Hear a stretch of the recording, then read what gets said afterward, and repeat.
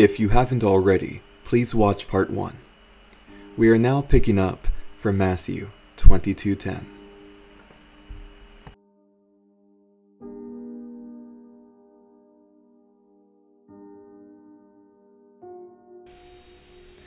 Christ had made other prophetic parables of universalism like this elsewhere in the Gospels.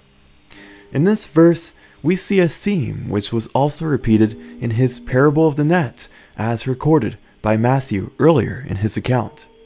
And it reads from Matthew 13:47-48.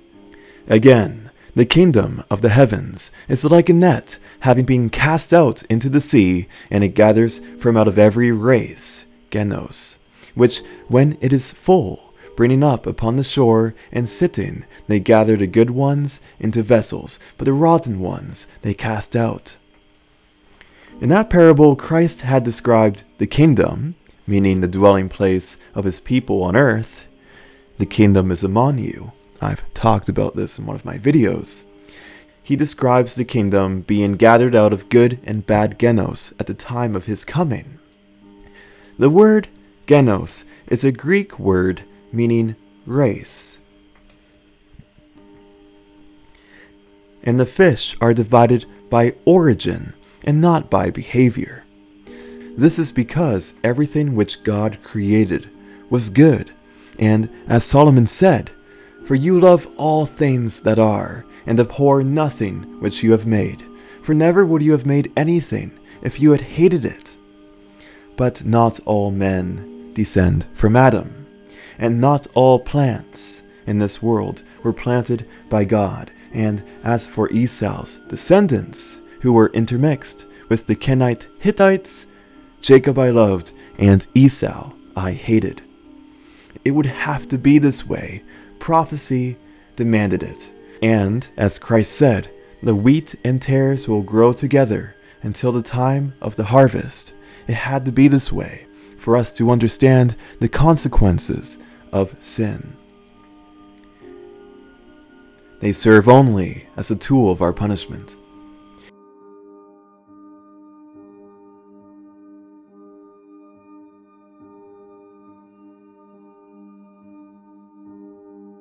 An oppressed Israel, deceived and overrun by aliens, is a clear element of many prophecies, such as those found in Joel, and as already presented from Jeremiah and Isaiah. And the immigration of aliens is a clear consequence for disobedience to God, as demonstrated in Deuteronomy. This is the tool through which the dragon seeks to destroy the woman Israel and her offspring. Now, despite the fact that Christ taught to bring the message of reconciliation only to the lost sheep of the house of Israel and not to dogs, many had denied that instruction. As apostolic Christianity became distorted through the papal church, many began to evangelize those outside of the sheepfold, and they were casting their pearls to swine. If Yahweh God could not see the future, then he would not be God. That's his very challenge to the idols in Isaiah. Knowing that the universalist swindlers would bring in goats at the time of his coming, themes such as these, universalist themes, they are common in his parables, which are related to the times of the end. Here we see that the servants furnished the wedding with many guests, both good and bad. And Isaiah 56 is an exploited chapter used to justify that very universalism which gathers in those very thorns and thistles. This chapter of Isaiah is exploited despite the plain fact that only Israel had the law, only Israel had the Sabbath, only Israel had become eunuchs, only Israel can return. And despite the clear context illustrated in the preceding and proceeding chapters.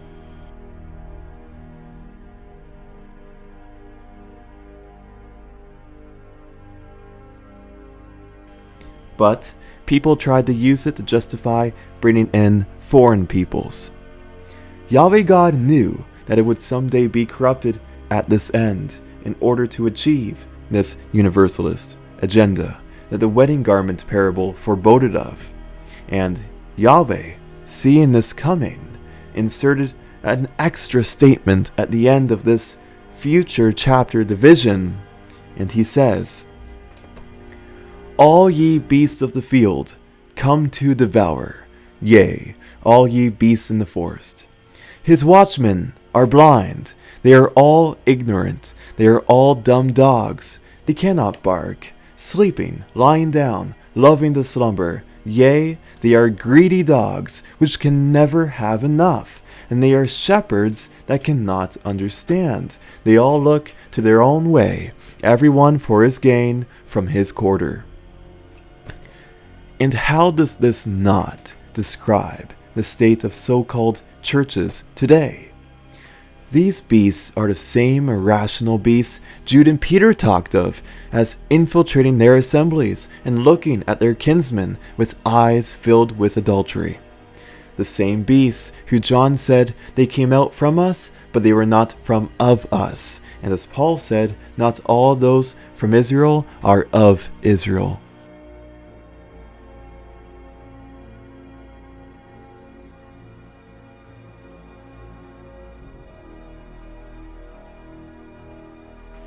Then, going on, Paul went on to divide the denizens of Judea through the descendants of Jacob and Esau. These beasts are the same dogs who slew Christ through the power of the dog and had now corrupted Christianity, and ironically, afterwards, many began to call for evangelizing those same dogs who barked for his death many generations before.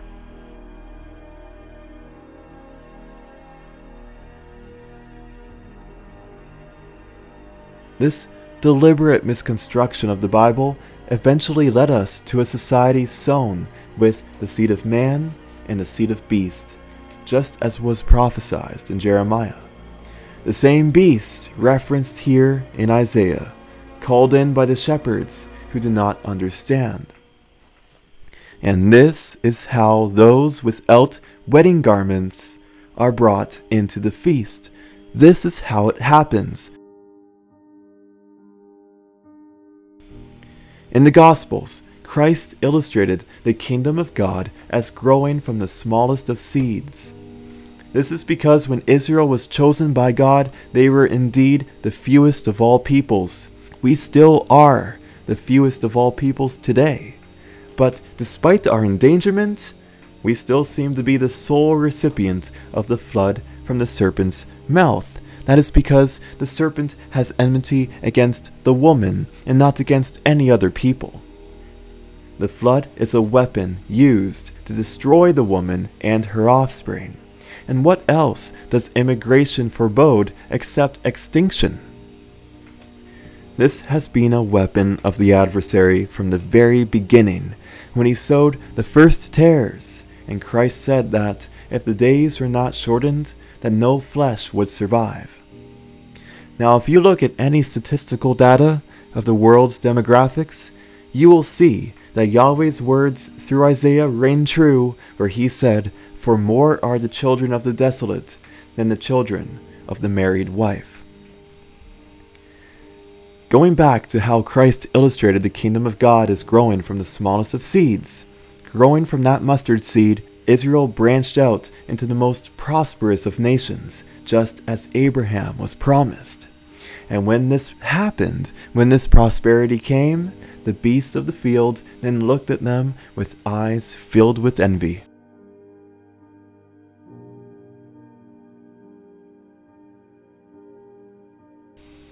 The prophets show us that what came next was their marching in to devour. In Hosea, we see that even trading with these peoples was a transgression. We were to be utterly separate, but we had failed. These were the spots on our Feast of Charity, which Jude spoke of, those cankerworms who came to pillage and destroy, as prophesied by Joel, and as Christ said, the kingdom is proclaimed and everyone forces their way in. We live today in a diverse society of every kind of fish, plant, goat, garment, and robe. This is why the mustard seed grows into a tree where the birds finally nest in its branches. Those same birds who nested in the ruins of the cities and lands described in Isaiah. One must see and recognize the importance of understanding biblical themes which were first explained and iterated in the Old Testament so that they can interpret the New Testament.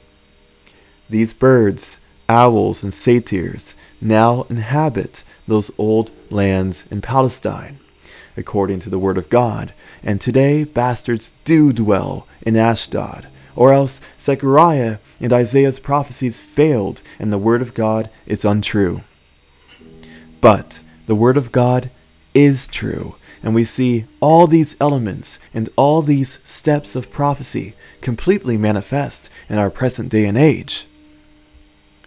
In Revelation, we see that this tree which grew from the smallest of all seeds, when it grows and grows, it becomes a tree in which the birds went to nest in its branches. And that tree, as we see in Revelation, eventually becomes Babylon, the worldwide economic system, which is described as a cage for every unclean bird. This is where we are today. And it happened because, as this parable in Matthew says, those servants went out into the highways and gathered together all as many as they found, both bad and good. And through that, the seed of Israel was sown with the seed of beast, as prophesied in Jeremiah, because we have shepherds who cannot understand. And because this is the weapon of the enemy.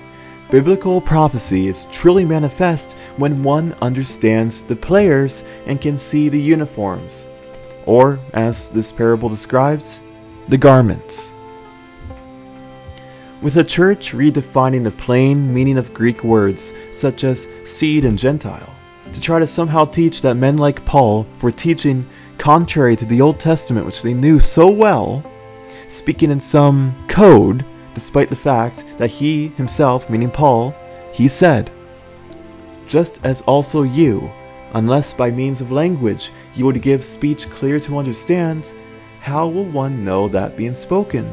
Indeed, you will be speaking into the air." Paul never distanced himself from Greek and the plain meaning of words. Otherwise, he would have been a hypocrite.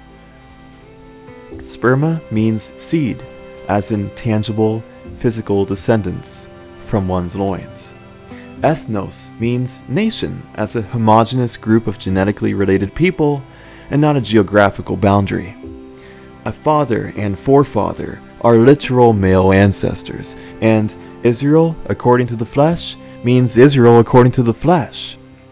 However, these clear teachings of Israel according to the flesh uttered by Paul and received by him through the prophets were treated in for a dull, spiritual Israel heresy, and therefore many goats were gathered into the sheepfold on the basis of their belief, as if their belief could turn them into a sheep, or if their belief could give them a wedding garment.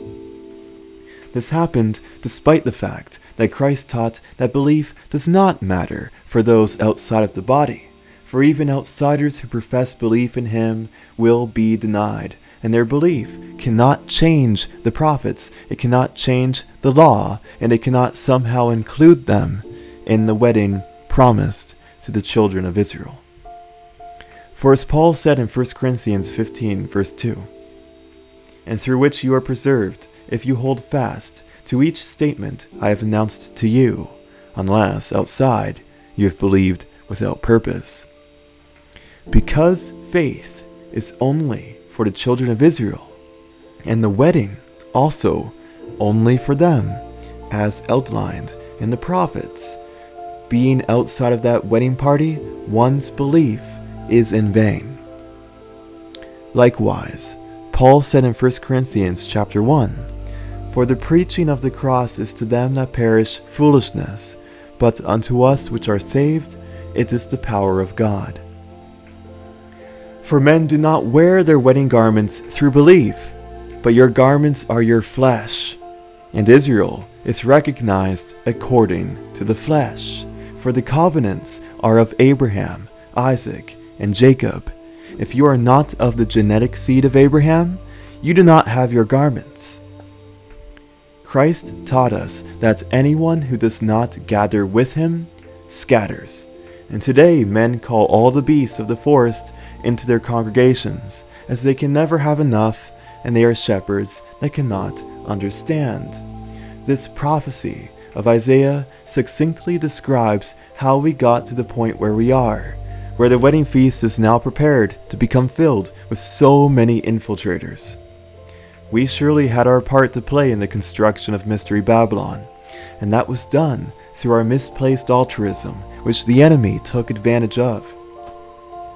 But no one, despite their effort or misplaced goodwill, can ever gather grapes from thorns or figs from thistles, so they should stop trying, and they certainly should, for those who lay the snares are judged more harshly than those who fall into them.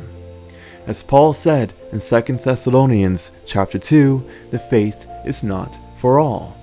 The wedding is for the recipients of the promises and of the covenants, and for them only. Otherwise, Christ commits adultery. The tares will instead be bundled, and we see this in the next verse of this parable.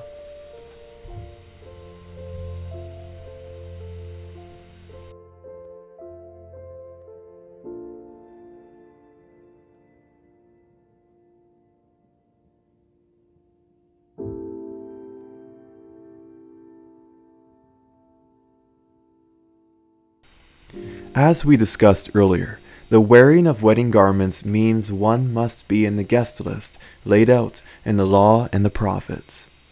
No one wears their garments through their actions or behavior, because all the seed of Israel is saved.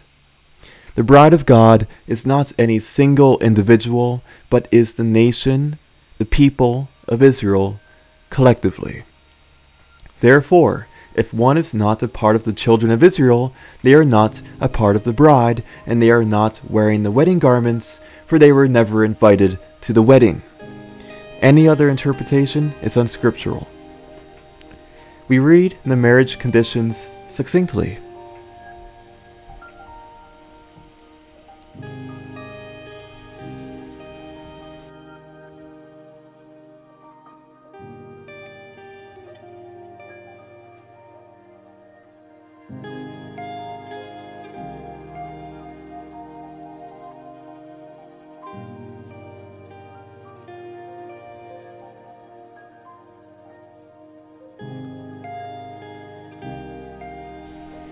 The guest in question here is identified by the appearance of his garments.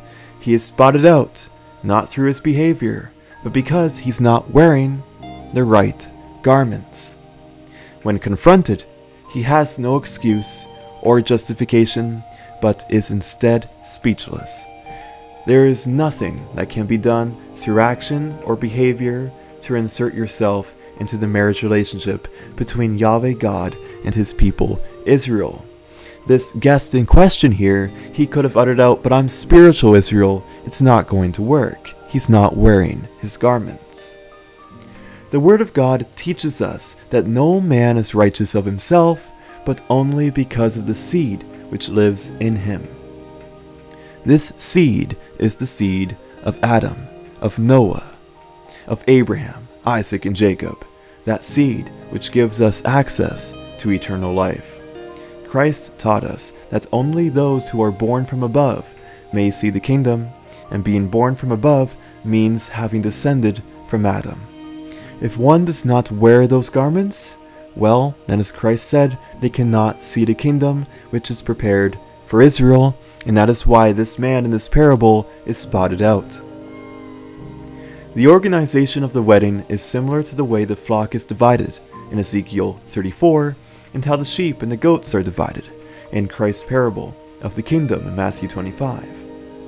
In 1 Corinthians, Paul teaches us that even men with no works, meaning no good actions recorded in their life, none at all, the most wicked life imaginable, will still retain their salvation. And as James teaches, if one breaks one law, then they are guilty of the whole law. We are not righteous through the law, but through Christ, and through him all of the seed of Israel is saved, if, of course, you are of the seed of Israel, if you are a kinsman to Christ, if the same seed which was in him is also in you. If one is guilty and thinks their brethren deserve the lake of fire for their actions, then we are all guilty, for we have all fallen short of the glory of God. Ultimately, no one can save themselves.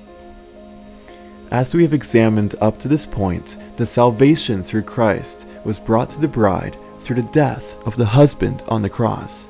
That divorce against Israel was blotted out on the cross.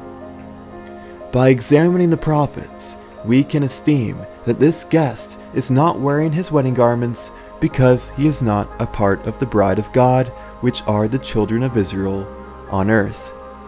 Those who are outside of the bride, namely alien peoples, they're mentioned often in these parables, and they're mentioned as coexisting alongside the children of Israel in the days of Jacob's trouble, in the days of the end. This we have already seen. Being present in that day of calamity, they are cast out into outer darkness, as this parable says here.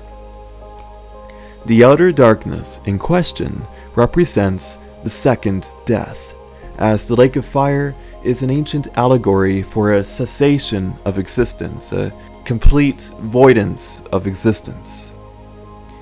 Void, the same void one experiences during sleep.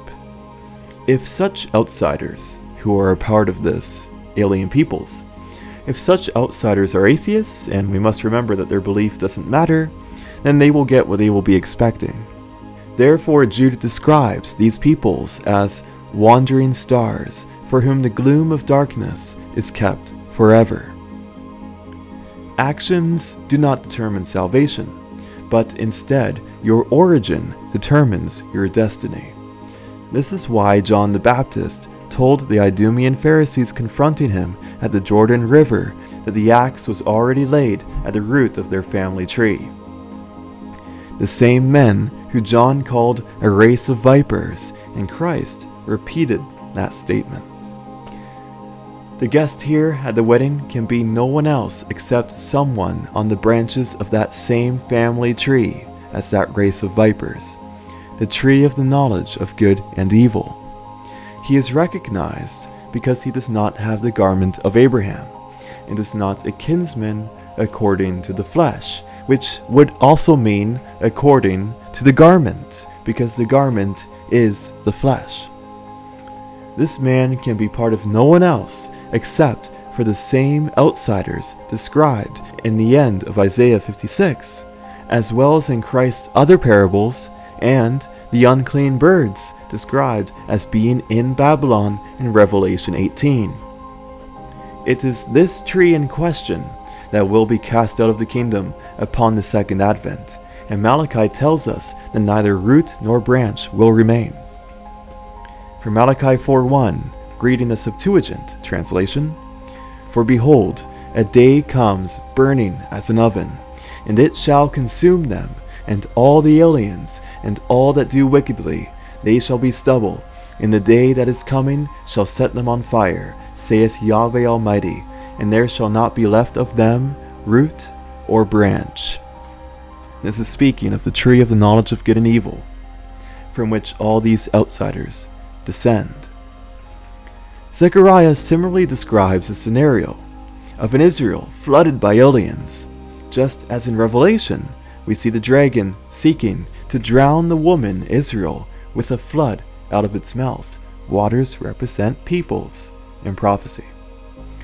Psalm 118 shows Christ in his body of people on earth partaking in the threshing of the alien parties after the fall of Babylon, where it reads, "They encompassed me about like bees, they are quenched as the fire of thorns, for in the name of Yahweh I will destroy them."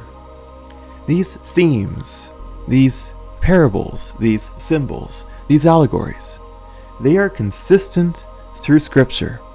Trees have always represented peoples and bloodlines in Scripture, all the way from Genesis chapter 3 to the Gospels to Revelation. Waters represent peoples, and thorns and thistles represent those Canaanites who were first described as thorns and thistles. That's what Christ meant when he said, "Do men gather grapes from thorns and figs from thistles?" He was speaking of universalism. The marriage relationship between Yahweh God and Israel is the same in the Old Testament as it is in the New, for the New is a fulfillment of the Old. So, in Zechariah, we read that upon the second advent, there will be no Canaanite in the house of Yahweh, because here in the Psalms, we see that they are quenched as the fire of thorns. And that means the same thing. And no Canaanite being in the house of Yahweh, we have to remember that the entire earth is his footstool.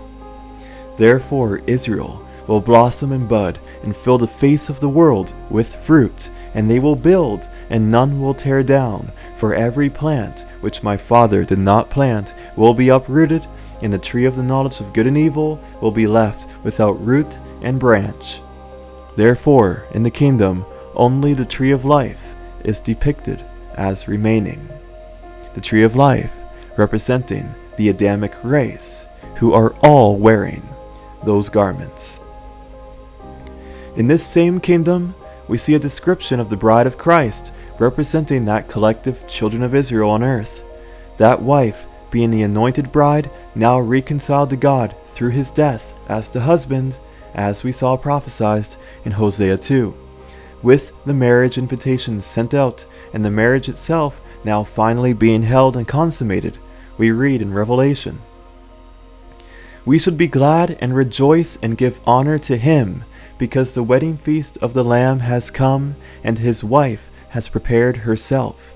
And it is given to her that she is wrapped in clean bright linen, wedding garments.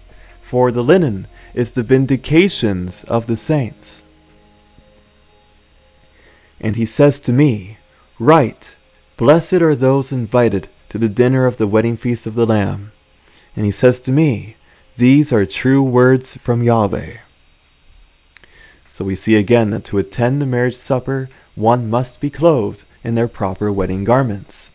This is of course allegorical, and prophecy is often given in symbols, but what can we ascertain these wedding garments to be? There is no doubt that one's wedding garment is their seed, their descendants being born from above, the presence of the Adamic spirit within them, which gives them access to that immortality, and access and fulfillment in those promises and those covenants. For as Christ said, unless one is born from above, they are unable to see the kingdom of God. If you were never a kinsman, how could you have a kinsman redeemer? The death of Christ would have meant nothing to you. It is through these things that men have eternal life. It is through their seed, which lives in them, which gives them righteousness, which makes them an heir to these promises, being born from above. Therefore, this immortality is the very vindication of the saints, as it says here. For although our adversaries may hate us and may kill us in the body, we will rise and see our Redeemer as he is, and therefore we will stand vindicated for our allegiance to God in this life. We will be risen, and what we stood for will be shown to be true, as Job said in the first explicit biblical prophecy of a resurrection. For I know that my Redeemer lives, and that he shall stand at the latter day upon the earth. And though after my skin worms destroy this body, yet in my flesh shall I see God. And then, collectively, through this, all the seed of Israel are vindicated in their salvation. For Yahweh says in Isaiah, He will swallow up death in victory, and Yahweh God will wipe away tears from off all faces, and the rebuke of his people shall he take away from off all the earth. Our people may be hated now, but Yahweh will take our rebuke from off all the earth. In Revelation, Israel is described, as we've said, as the bride waiting for her husband, and that will be the state of the world at the second advent of Christ. But that society, as we see in this parable and countless other witnesses, that society will be furnished with guests who are not outlined as being invited to the wedding in the law and the prophets. This is the failure of the shepherds who did not understand. The failure of those who went out onto the highways and brought in many, both good and bad. Therefore, these strange plants will not be wearing their wedding garments. So Christ will say, I never knew you, for he told Israel, you only have I known. These are divided by sight, just as the sheep and the goats are, and if they cannot be discerned by sight, then it is by their fruits which are made manifest, and Christ will divide them rightly, as he knows what is in a man. It is for this reason that the uprooting of the tares follows the second advent, for otherwise, how could Israel ever blossom bud and fill the face of the world with fruit, and build vineyards which no stranger will any more pluck down? For this to be achieved, it is necessary that every plant which my Father did not plant will be uprooted. To have your garments washed in the blood of the Lamb requires one to be a part of the covenants. Only Israel is washed in the blood of the Lamb, for Christ's death reconciled the wife, and no one else was ever married to God. This is why when Paul encountered Ionian Greeks in Athens, he spoke to them a different message, for they did have access to immortal life, as they did descend from Adam. But they did not have that same message of reconciliation, for they were never reconciled. Being washed in the blood of the Lamb represents the cleansing of Israel and the cleansing of those who were profane. The blood of the Lamb therefore does nothing to cleanse goats, and goats have no place with the shepherd. Recognizing the tares and strange plants in the garden, they will be uprooted for what they are, for only those of their wedding garments will be able to enter into the congregation. The shepherd knows his sheep, and you only have I known. Therefore, those who are not wearing their wedding garments, Christ will cast out, as the kingdom is the inheritance of the sons of the kingdom, washed in the blood of the Lamb.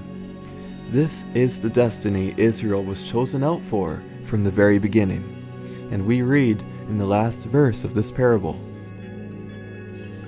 For many are called, but few are chosen. Many have been called into the sheepfold by those slumbering watchmen, those foolish shepherds who cannot have enough.